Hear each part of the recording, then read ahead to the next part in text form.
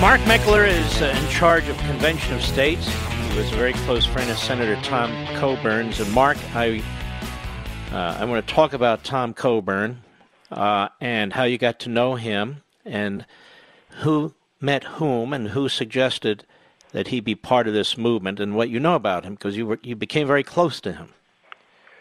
Yeah, Tom and I spent the last 5 years traveling the country together, and the very first time I met Tom was in his Senate office building. This was actually prior to Convention of States. It was during the height of the Tea Party movement. And the thing that stood out to me most about Tom and why I knew he was so different from everybody else I was meeting in D.C., Mark, is he made a point of telling me, I've never spoken publicly about the Tea Party movement. And he said, I want you to know it's not because I don't support it. It's because you got all these people up on Capitol Hill, and they all claim to be something to do with the Tea Party movement, and they're not. He said, I've always believed in what you stand for. I just don't want you to think I'm ever trying to profit from it politically.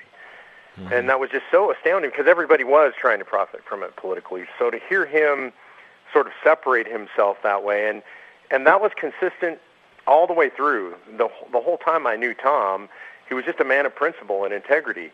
And Mark, the funniest thing, the way I found out that he was going to go to work with Convention of States was I found out about it from Fox News. Literally, my wife, Patty, was watching Fox News one night. Greta Van Susteren was still on there, and she started yelling, oh, my God, Tom Coburn just said he's going to work for Convention of States. And I thought, that's absurd. I've never talked to him about anything like that. And luckily, she had recorded it, rewound it, and indeed, he was asked, well, now that you're retiring from the United States Senate, what are you going to do? And he said, I'm going to go to work for Convention of States because I think this is the only way to save the country. And I called his communications director, John Hart, and said, John, I just heard this incredible thing on Greta Van Susteren. He said, yeah, I know, we did too. So that was just, Tom was his own man. He was a maverick. He was known as Dr. No in the Senate for all the bad things that he stopped, all the bad spending and all the unconstitutional stuff. And that's how Tom and I came to work together. And what was he like? You spent all this time together, traveling with him, man of faith, family man. How was he with other people? Yeah, honestly, the most amazing person I've ever had the opportunity to work with. He was a man of very deep faith. He lived his faith. He lived it out every day of his life. He was a guy who was very profoundly connected to his family. He was also a guy that was always humble, which is, for a guy of his accomplishments, most people don't know he's a very successful businessman, and then he became a doctor, then he became a congressman, and then a senator. He didn't think of himself as anything special. He would take just as much time with a bellman at a hotel or a waiter as he would talking to a senator or the president. He's just an incredibly humble man.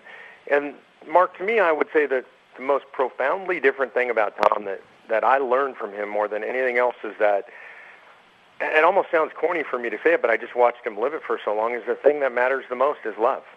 That you care for and that you love everybody that you cross paths with. And I remember he told me on so many different occasions, the people that are most important to love are the people that are the most difficult to love. And I never saw anybody live that out anywhere near the way I saw Tom Coburn live that out.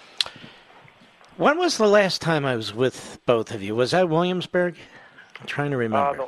The last time was at our summit in Williamsburg. And when was that again? It's just about a year ago now. Mm-hmm. And there he was sitting at one of the front round tables, minding his own business, cheering on the different activists in the Convention of States. You were giving them awards and praising them and encouraging them to go out and fight. And there he was. And he was fighting this cancer, and he knew he was in trouble with this cancer, didn't he? Yeah, I think, folks haven't had a chance to see this. They can see me interview him on stage there, and he absolutely knew that he was nearing the end. At one point, Mark, he had told me, look, either the cancer is going to get me or the drugs will, the treatments. He knew that he was nearing the end. His kidneys were starting to shut down. He was not well at that event. And in fact, when he was on stage and I interviewed him, you could tell. I mean, he was shaky, and he had written notes, which was not something Tom normally did. He had a stack of sticky notes that he was reading from, and they were scribbled. A little bit was his doctor's handwriting, but part of it was just how much he was struggling. And it was, I would say it was the most difficult interview I've ever done because I knew what was going on. And I'll never forget at the very end of the interview, and it wasn't meant to be the end. It wasn't my last question. But I asked him why he kept fighting. he was in a lot of pain, and he was really struggling, and he refused to stop going on the road with me. And when I would try to stop him, he would say, Mark, if you stop me, I'm just going to be miserable at home. I'm just going to feel bad at home. I'd rather feel bad on the road. I feel better when I'm out trying to accomplish something important. And so I asked him on stage why he would do that. And I remember the look in his eyes, Mark, and it's hard to describe because I knew him so well. What he was actually thinking is, why are you even asking me that? It's a stupid question. I don't think it's a stupid question for most people, but to Tom it was so obvious. And his response, I'll never forget, he said, what else would I do? Mm-hmm. And that's just Tom. He fought until the very end, Mark. And a few weeks ago I got a text from him, and it was so Tom. He was never a mushy guy. He was never I'm much more emotional than he was. And the text said, Mark, I'm at the end of the road as far as work. Wish I could have done more, Tom.